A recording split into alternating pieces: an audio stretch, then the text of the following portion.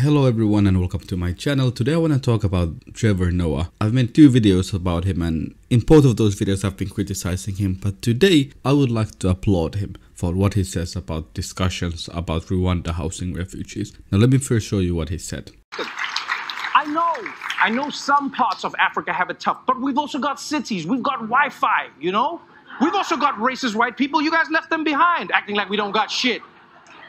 Some of these Europeans think the only hotel in Rwanda is the Hotel Rwanda.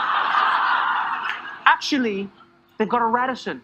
Yeah, a Radisson Blue, by the way. There's a waffle bar and everything. This is the problem. This is the problem when there's only one well-known movie that takes place in your country. You know? It's all the people go on. It's like judging France based on Ratatouille. Not all the restaurants are run by rats. Because here, Rwanda was trying to do something nice, and then now they have to hear everyone talk shit about them. Imagine if you offered to donate a kidney to someone, and that person was like, no thank you, I'm gonna see if there's a more developed kidney. And they're like, man, go pee blood then, bitch. That is completely true. The amount of disrespect Rwanda has been getting is unfathomable, and there's absolutely no reason for it.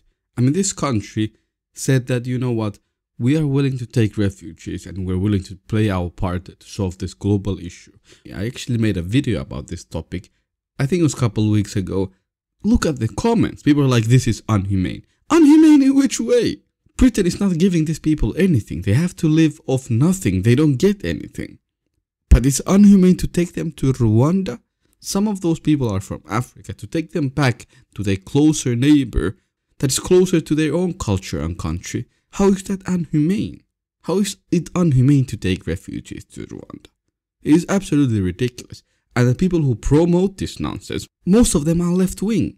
You know, they're people who act as if they care about Africa, act as if we are all equal. But then when it comes to Rwanda doing something that Europe has been doing for a long time, all of a sudden it's unhumane and it's against human rights. It's absurd. There are more than 5 million refugees in Turkey. Europe is currently paying Turkey to hold 5 million people in camps that they don't give people anything in. Rwanda was willing to house these people. Rwanda was willing to give these people what they needed. But that's unhumane? Giving money to Turkey to hold people in their country by force? That is more humane? What is the other thing they do? They set up refugee camps in the poorest countries of the world, and then they keep people there and they barely give them any food. And the women there get sexually abused. The young kids are recruited to terrorist organizations. If these people were in a refugee camps, some part of Africa, you wouldn't hear these people complaining. But when Rwanda says that, you know what, we will take people, we're going to give them what they need, we're going to give them education, that is unhumane. What is Poland doing to their refugees right now? If you go to Poland as a refugee, you will be shot at the border. They arrest people, they put them in concentration camps, they torture refugees, and they force people to freeze to death during winters, try to cross Poland.